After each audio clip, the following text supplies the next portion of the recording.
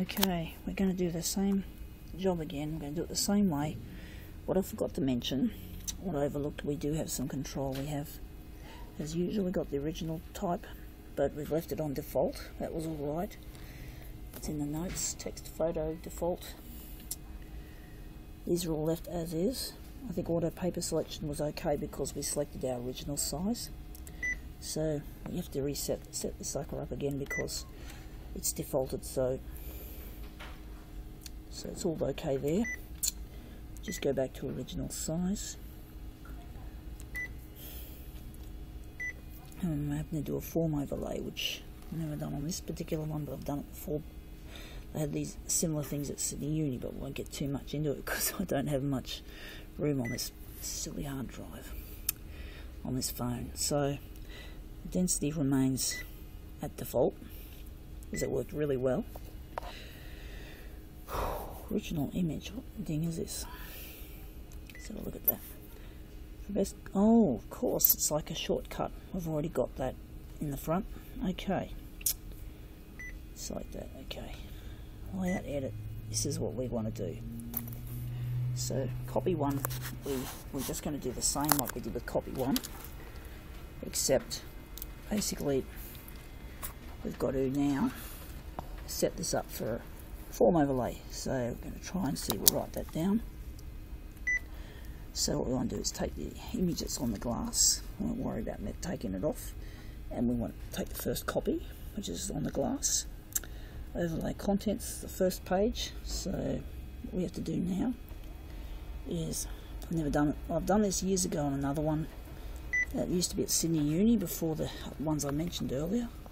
So scan the new form, and this is obviously how heavy it's going to be. So 10% density, so trying to work out, so we might call it, because basically what we've got to do is try and put these Japanese characters as underneath what we have on the glass, and Japanese is of course a synonymous with copiers, so it really rocks with me. So I'll try, I think we'll try,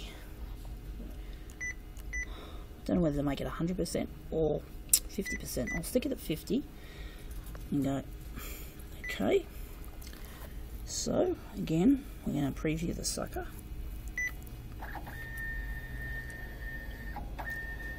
See what it looks like on the layout. Hang on, it doesn't say it, show it here. Pausing scanner. Oh, scan originals, overlap the form, place the originals, press the start key. Dear me, never done this. See, you're not into copiers, mate. You're not going to enjoy this whatsoever. I haven't even noted it down in my notes either. So, executing print job, pausing. Okay, take off the glass. Let's drop my notes. Clumsy as putts.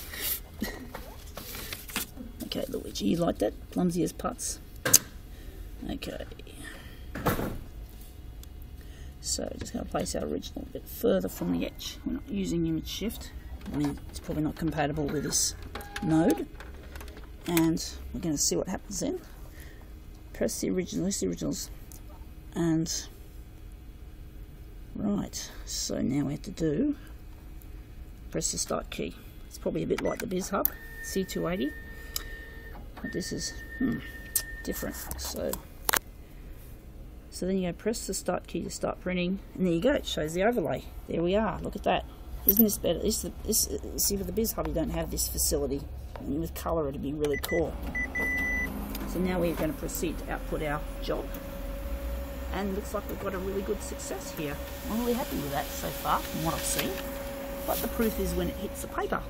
So there we have it. In fact, that looks very good. That is beautiful actually. So sort of thinking, you think the hands should be more obvious, but then look at that.